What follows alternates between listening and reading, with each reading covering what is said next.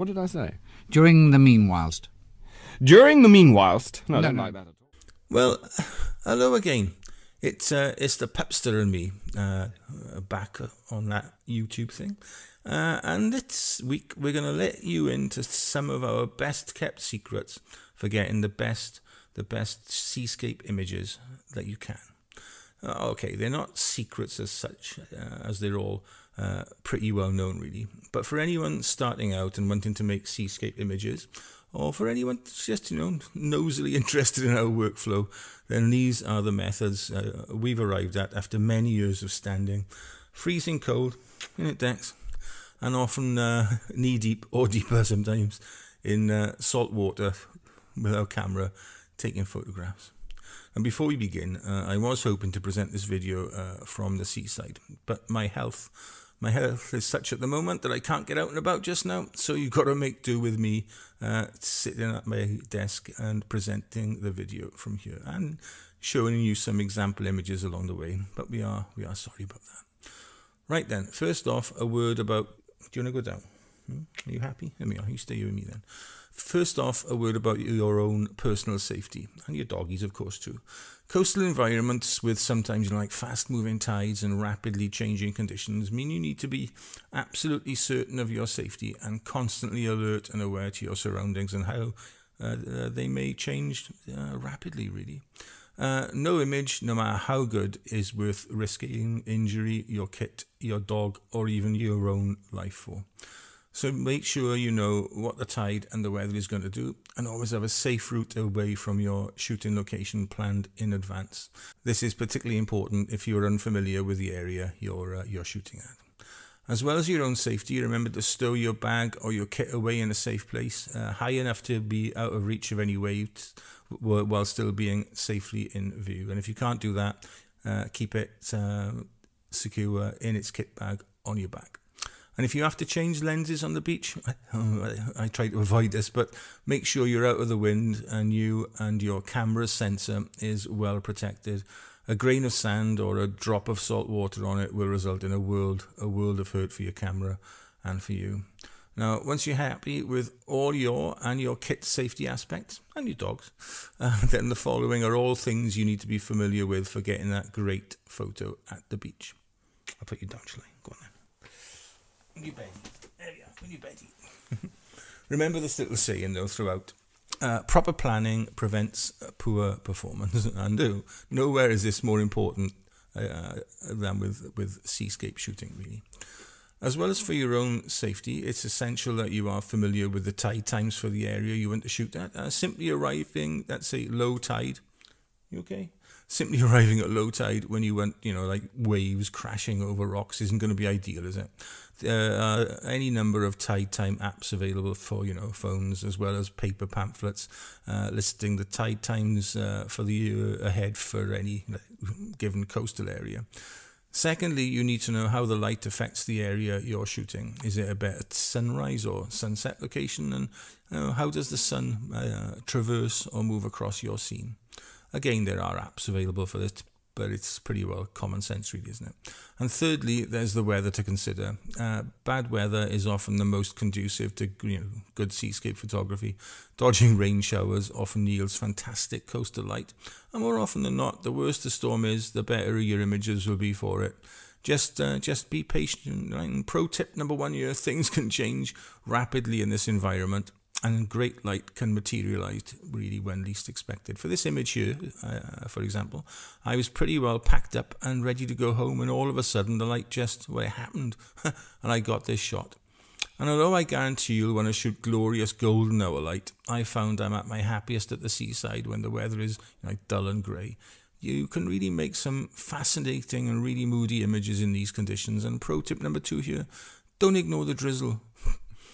Then, once all your planning is in place and the weather is looking promising, make sure to arrive on location early enough to give yourself plenty of time for the next pieces of the seascape banger equation. Firstly, you'll want to find a pleasing composition, and this is very much up to you and the look you want to achieve. There are, of course, all the usual rules you can follow, but they are there to be broken. Always shoot to please your own eye first and foremost. I'm always on the lookout for interesting things, like a bit of driftwood, a rock, or a structure maybe, or even something as simple as reflections or a pattern in the sand, like in these images on screen right now. If you want to take a longer exposure, perhaps showing some silky movement in fast-flowing waves, or you want to make a gently lapping sea seem flat calm, then you're going to need your tripod to ensure you get a sharp image for the duration of your exposure. And by the way, take a look at my friend Izzy's channel. I'll post a link above and below. If you want some long exposure inspiration, the man is an absolute master in this field. You won't be disappointed if you take a look at his channel, trust me.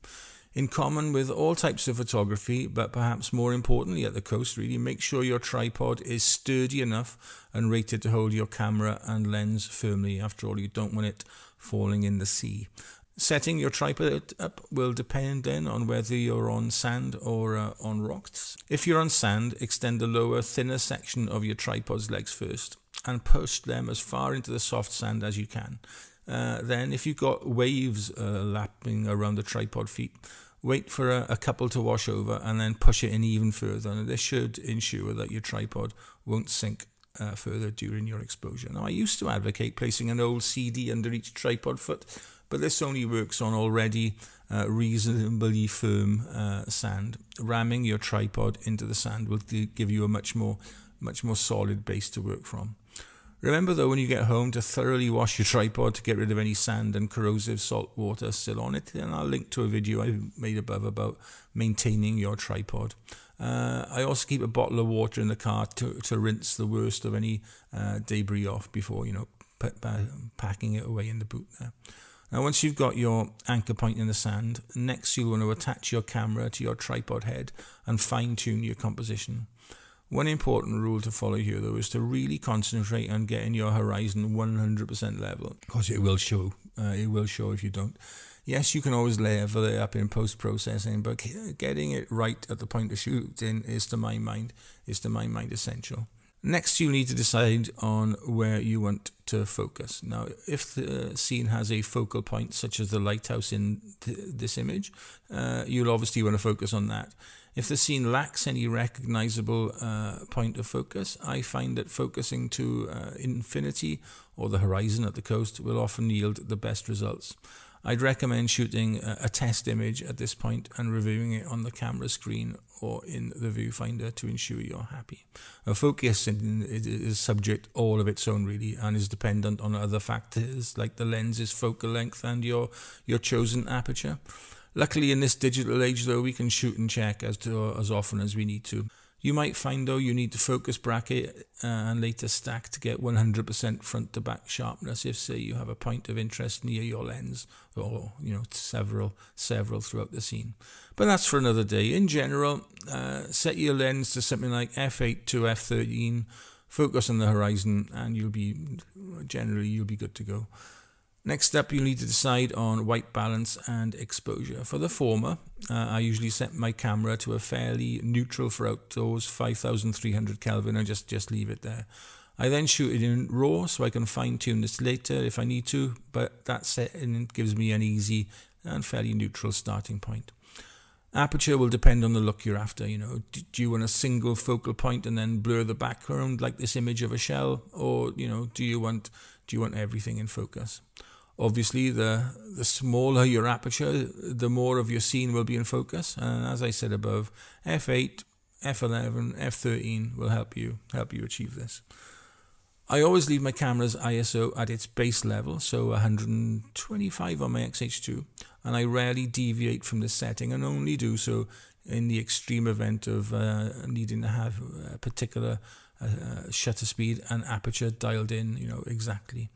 Now, shutter speed, or the length of time you want your shutter open for, again depends on the look you're after. Do you want to maybe freeze wave action, in which case you're going to need a really fast shutter of 1/500th of a second, or even faster, really? And it's in these situations I might want to fiddle with my ISO.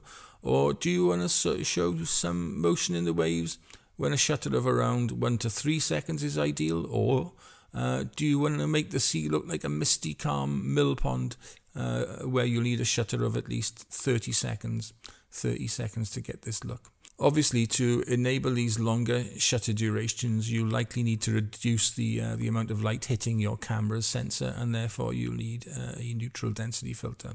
I use a magnetic kit made by Case Filters, and I have a 3, 6 and 10 stop filter along with a circular polarizer, and I'll post a link to my review of these filters up there somewhere. Learning how to use them and their effect is essential if you want to take decent long exposures. And the polarizer will also help reduce any shiny reflections and the like on rocks or the water in general. So is an essential, I feel, for coastal work. One other essential piece of kit I found is to have some kind of remote shutter release, either a cable operated or, like Bluetooth type, Wi-Fi type one, It really comes into its own when I'm trying to critically time some wave action or pattern. Otherwise, you can get away with the camera's built-in self-timer, but then sometimes, you are left guessing a little bit. Lastly, a plastic bag to cover your kit in an emergency if spray starts to hit it, or it starts to rain more likely in South Wales, and a microfiber cloth to wipe everything down are recommended items to carry with you. Then it's just a case of, getting out to your chosen location and spending some time standing in cold water and just practicing, really. I mean, practice really does make perfect. But even after many, many years of shooting seascapes, I find I'm always still learning and trying to get better. And if you like, I have published an 11-page guide to seascape shooting, which is available for free on my blog, and there's a link in the description below this video to take you to my blog. Right, that'll do for this video. We'll be back on Tuesday with a look at my new Fringer smart adapter. How can you cope? How can you cope with the excited anticipation I really have? I really have no idea. In the meantime, what do we say, Dex? He's sleeping. Be nice, okay? Just be nice. And we'll see you on Tuesday. All right then. Ta-ra.